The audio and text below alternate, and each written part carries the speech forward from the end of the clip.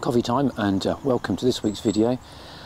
The intention this morning was to come out to this slightly different place, still around the same area where I sort of catch and video the roe deer, but I've been driving from home to work past this field and the River Loddon here for the last week, and with the frosts and the lovely mornings, you know, a couple of mornings have been sort of really orangey sky. I just thought, not so much the wildlife today, I thought I'd really come out and see if I can take some nice pictures and some imagery of well, it was the mist coming off of the river, and with the pylons and the orange sky early in the week, it just looked lovely. But coming out today, typically it's just a little bit warmer, although I had to scrape off the car.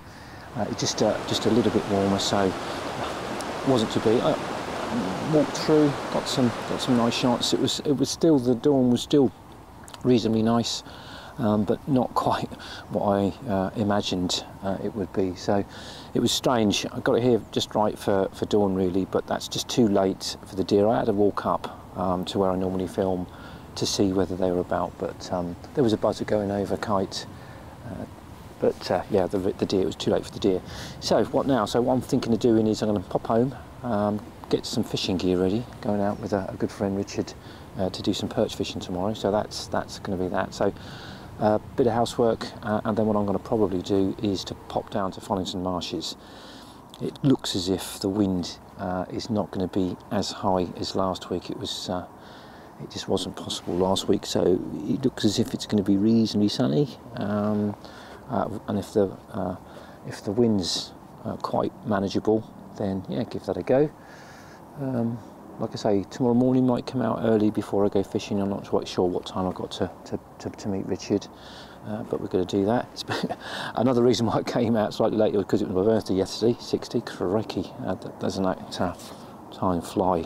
Got some lovely presents, especially from the kids. Got a voucher to book for some holidays, so we're going to have to look at some nice places. You know, that's initially thinking Scotland might be nice to get some imagery and some pictures. So yeah, so I'm going to have to plan that. So that's really good. So yeah, see what comes. Hopefully Farlington Marshes pulls out something. But yeah, it's just lovely to be out.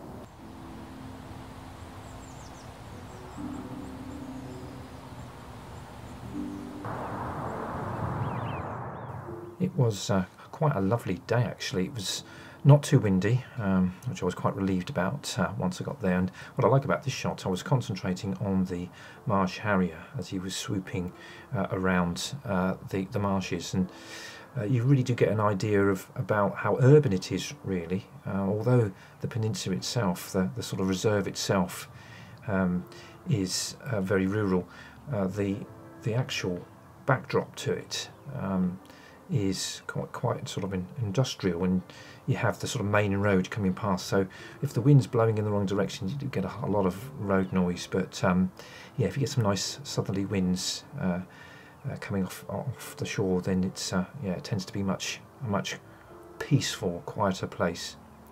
What I like about this particular shot here is this oyster catcher catching his lunch, and he successfully gets this little oyster and then promptly deals with it and swallows it up.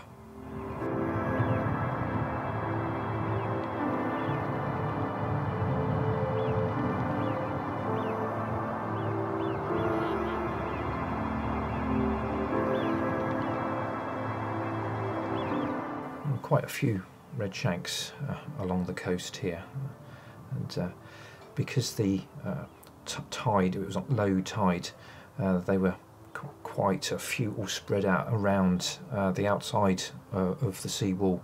And here we have the curlew, and again sort of watched him for quite a few minutes to see whether he managed to get himself some lunch.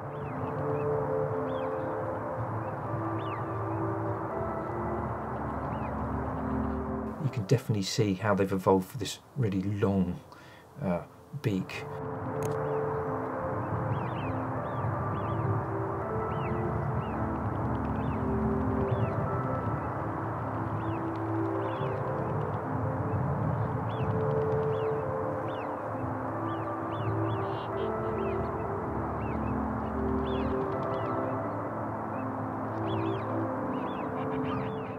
the way in which it deals with it, gives it a little clean, and then consumes the worm.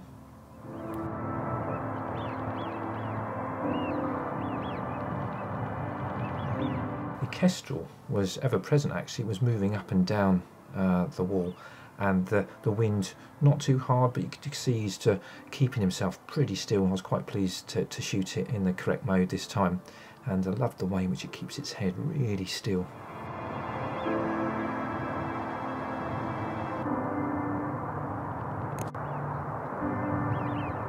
I was really pleased and fortunate for the short-eared owl here to show really clearly.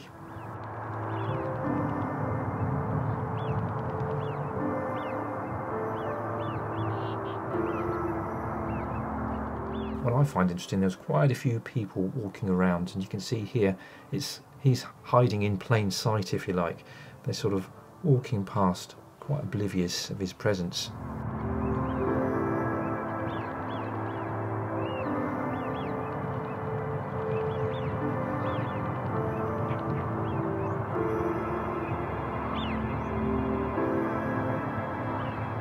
Flew off around the reserve quite some distance away. You could see him hunting at the far end, closer to the road, as it were. But I thought, be patient, see if he returns. And upon his return, did a real low pass, and I was quite pleased with the way the camera tracked it. Lost him just subtly. When he got the tracking got a bit confused with the brambles, but as soon as he came past, locked onto it again. And the light is about sort of half past three in the afternoon, and the light was just magical, and you can see him coming across here looking for his prey.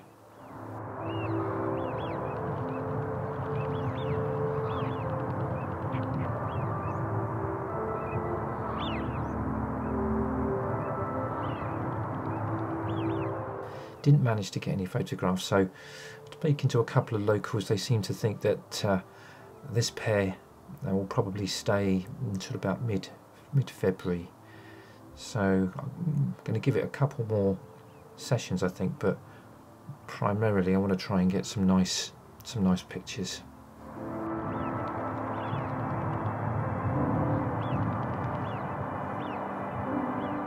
So the next day we had a real hard frost. So the initial plan of going perch fishing was scuppered because the lake was iced over. But it was a really nice. I walked around with my camera and took some images, which was really quite nice. So plan B, we're at Winchester, so there's the Itchen that comes past, and we've got the rights to fish this. So it was grayling and brown trout. So lovely grayling here, and really pleased to use my father's centre pin. Well, it was a lovely evening at Farlington Marshes, and I like the way you're looking across here over Portsmouth and sunset. So I hope you've enjoyed this video. If you have, give it a big thumbs up, like and subscribe, and as always, look forward to you joining me in the next one.